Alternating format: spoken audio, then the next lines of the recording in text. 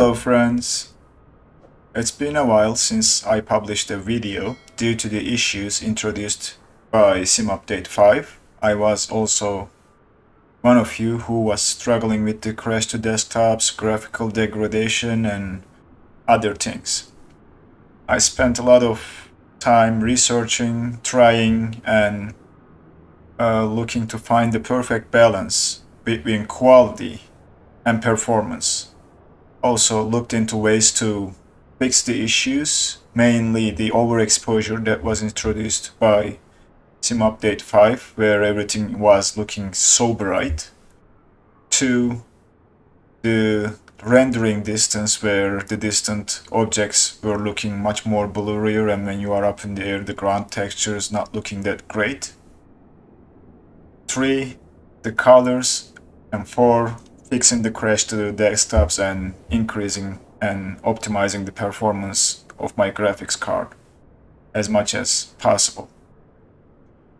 My PC specs are in the video description for those of you who are interested, but I am running an i5 9600K processor with 32 GB of RAM and an old graphics card, a GTX1070ti.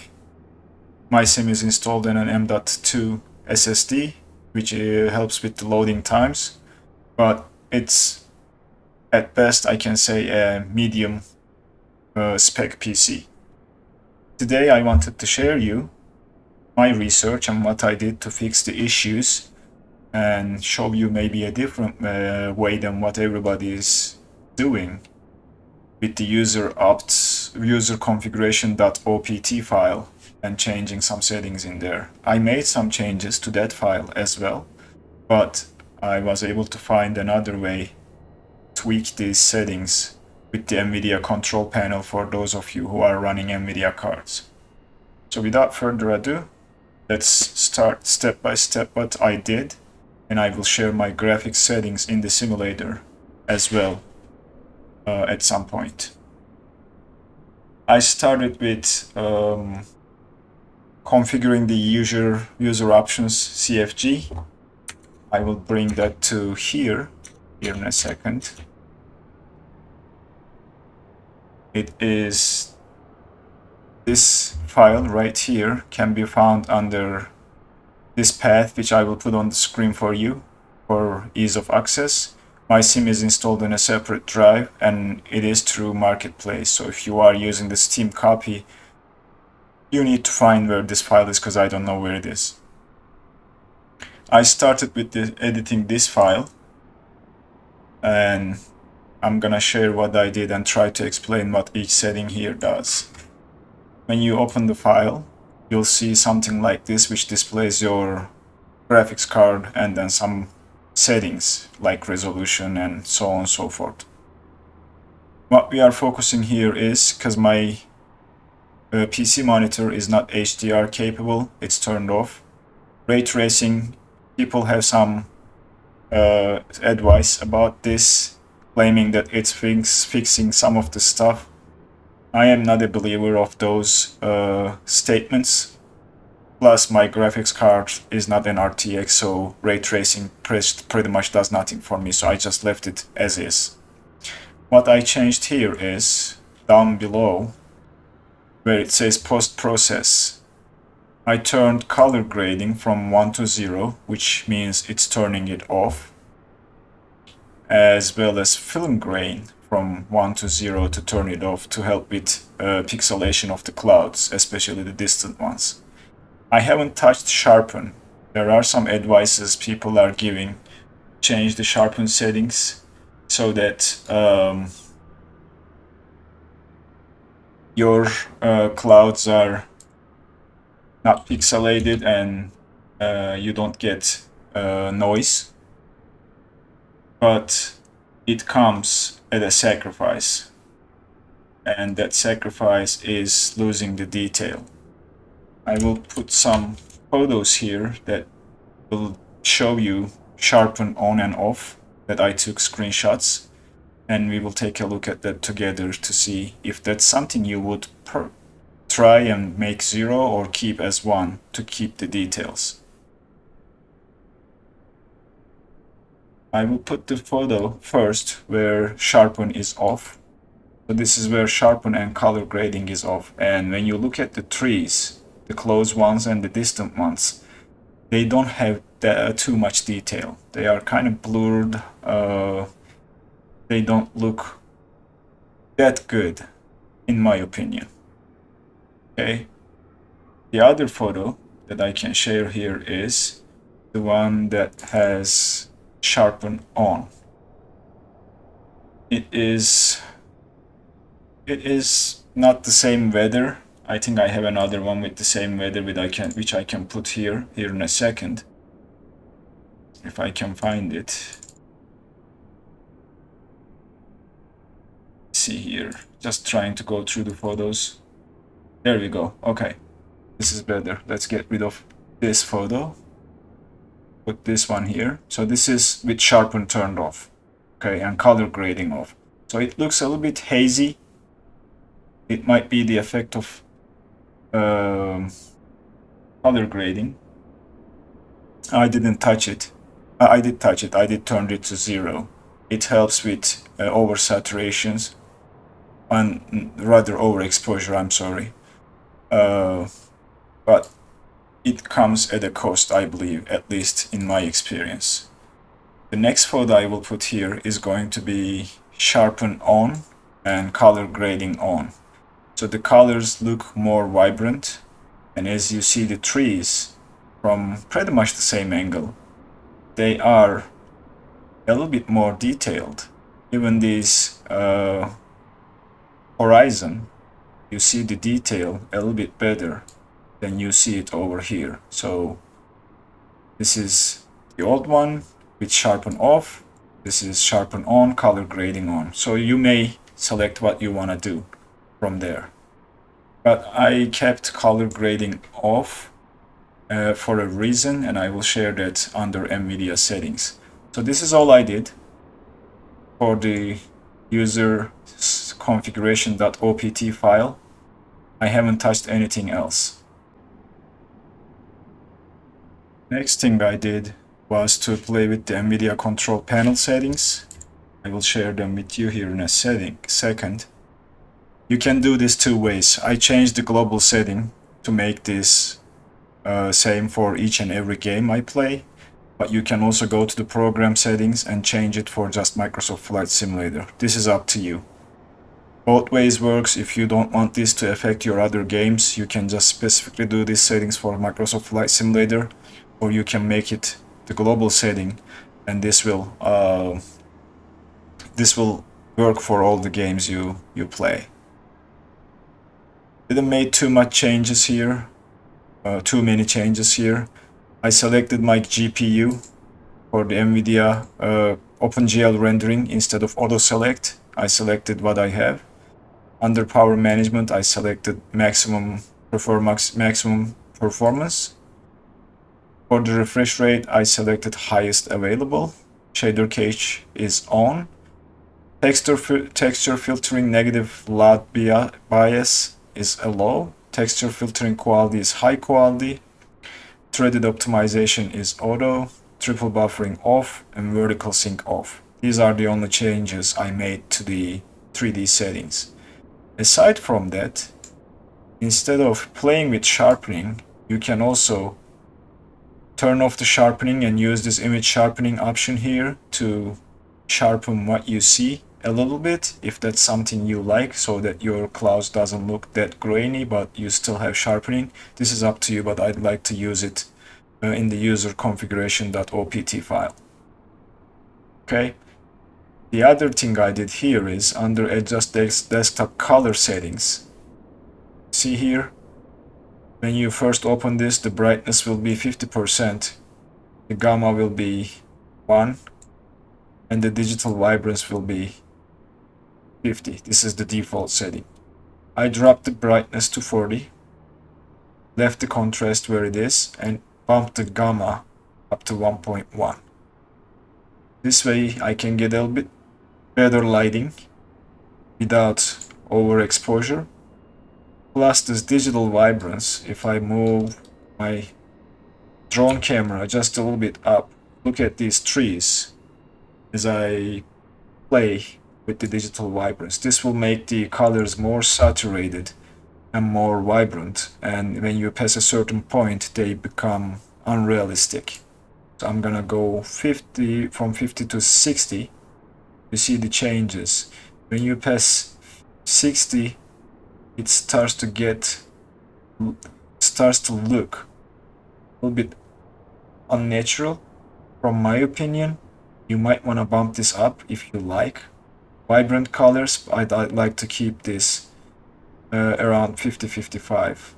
That's what my personal preference is. I'm gonna cancel this so that it goes back to the original settings I set. So I was keeping it at even 45, below 50. This to me looks more natural. So these are the two things I played with to improve the visual quality of the sim. Okay.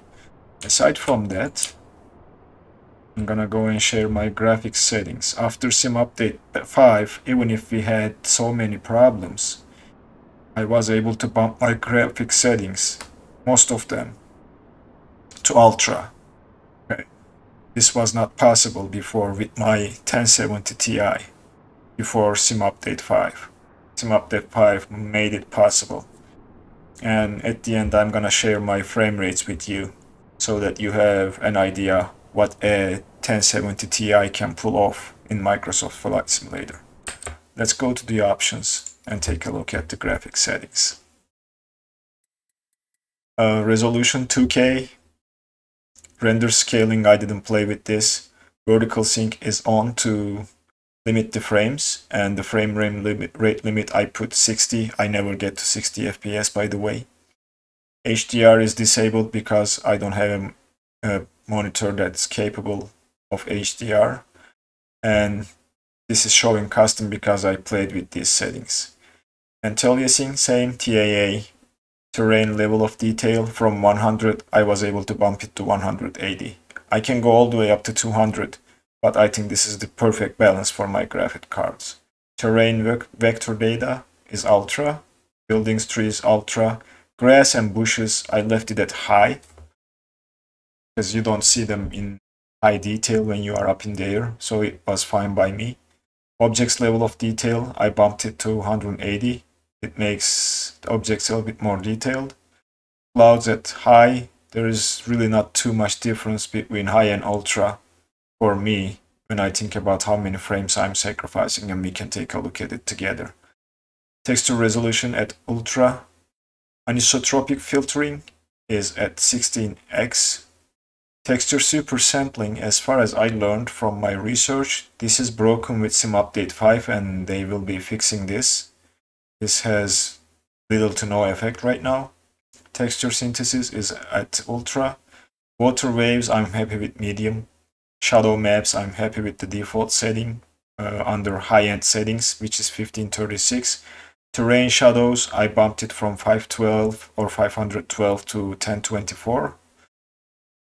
Windshield effects, ambient occlusion, windshield effects ultra, ambient occlusion is broken right now. It doesn't do anything. It's turned off by mistake. With Sim Update 5, they will be bringing this back either with World Update 6 or with the hotfix they are announced to release either Friday or next Monday.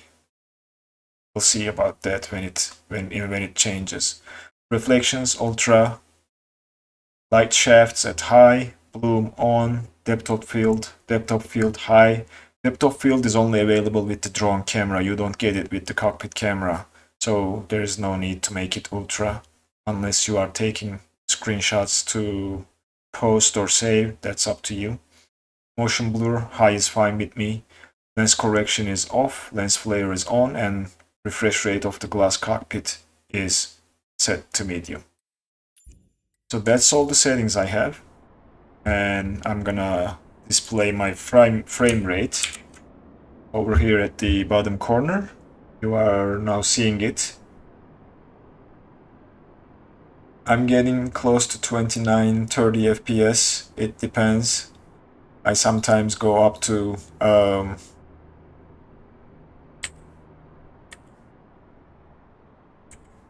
I sometimes go up to 35. Sorry. And in the cockpit, it's a little bit better. It gets close to 40 or 35. So it's playable, it's perfectly fine. 29, 30 FPS for me in the simulator, it's fine. The only problem I am having is when I switch views from outside to inside, it loads for a quick split second. That's about it. But I am happy with this, and even turning on the screens will not impact too much, which we can try. And you can take a look at it for yourself. See, I'm still getting 32, 33 frames per second. I can bump the brightness up, and it will not make too much difference in terms of frames. I'm gonna try to add some lights for you to see.